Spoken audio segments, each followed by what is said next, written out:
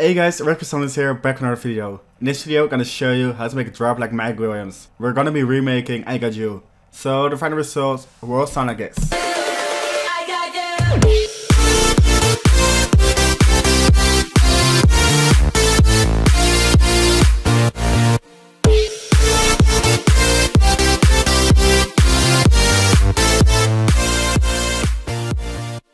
So if you want these presets right away, make sure to check Future Bounce from 3 and the preset you find all the presets you need to make Future Bounce like Mike Williams. Besides these, you will get 50 more other presets and that's staff music. So now we're gonna dive into it. First we're gonna start off with the chords, sounding like this.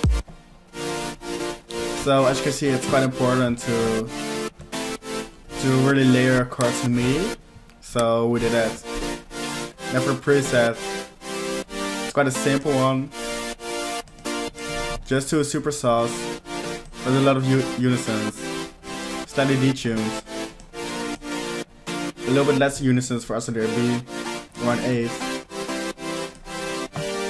Never shaped envelope, just a little bit of attack and some release.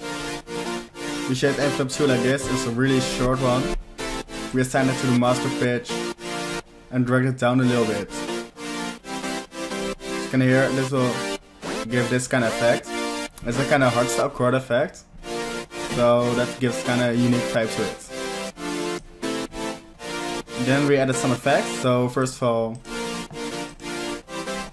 let me quickly disable all the effects. So first I have the hyperdimension, just open it up a little bit more. Add some distortion, some chorus. Just some compression to control the sound a bit more. To make it a bit bigger, we added some reverb and delay. To make room for the bass line, we give it a low cut. And boost the highs a little bit. Then to give some more character to the sound, we added a lead synth into it. Sounding like this.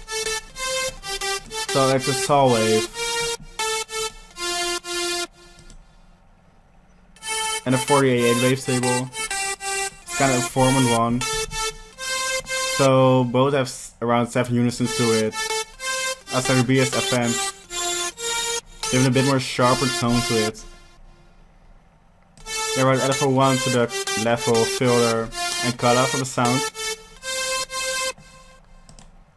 Then we added some effects. First of all the phaser. Some OGT to open it up a little more.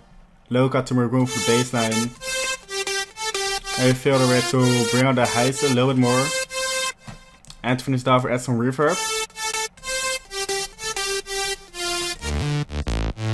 We have the bass line. So as you can see, it's quite all over the place, so make sure to add some higher octaves to the bass sound. So for the preset, it's a saw wave. And lower down 1 octave. Just a clean saw wave. Filtered. With envelope 1 to it. Envelope 1 with a little bit less sustain. Just to add some more punchiness to the sound. Right to the cutoff. With some drive. And to get the sound more glide, we added more legato to it. Now for the effects, we first added hyperdimension. Add some distortion. Quite a lot of tube distortion. Then some phaser, this will really add some more signature to the sound. A bit of OTT to make it a bit more louder. And just slightly some EQing to boost the lows a bit more. So with the chords and leads, it sounds like this. So already close, only the plug sound at the beginning. Sounding like this. So we took 1 shot from the sample pack, Future Bounce from 3. And then a lot of reverb, OTT and delay to it, so without. It will sound like this. With a reverb, sound like this, and then we added OTT after the reverb. This will bring out the reverb a bit more. So all the presets together sound like this. We have this drums going on, just a kick and a clap. So all together, it sounds like this.